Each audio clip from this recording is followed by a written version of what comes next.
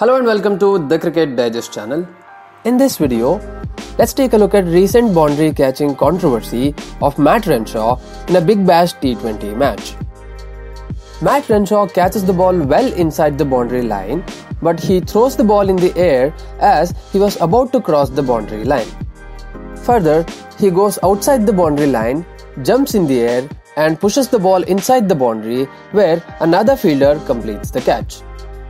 This action was deemed legal and the batsman was given out.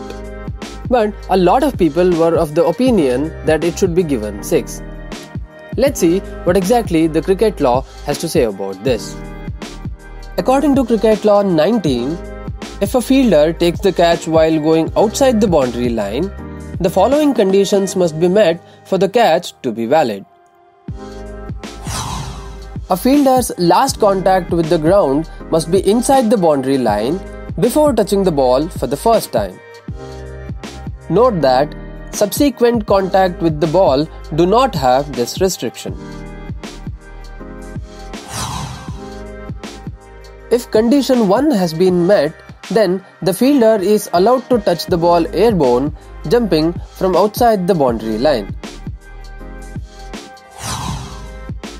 If the catch has been taken airborne, then the fielder must land inside the boundary line.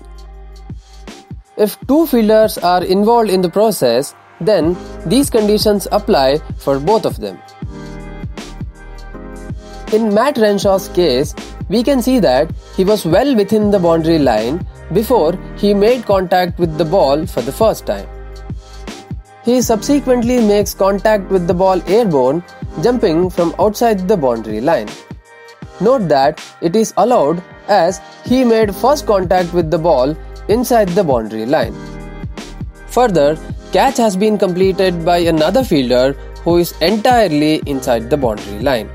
Hence, none of the conditions for boundary catching were violated and the catch was deemed legal. One can recall that the Sri Lankan player Angelo Matthews did this stunt for the first time in international cricket back in 2009. After this incident, law was simplified to get more clarity on such boundary catching cases. Still have any doubts? Do let me know in the comment section. Until next video, goodbye.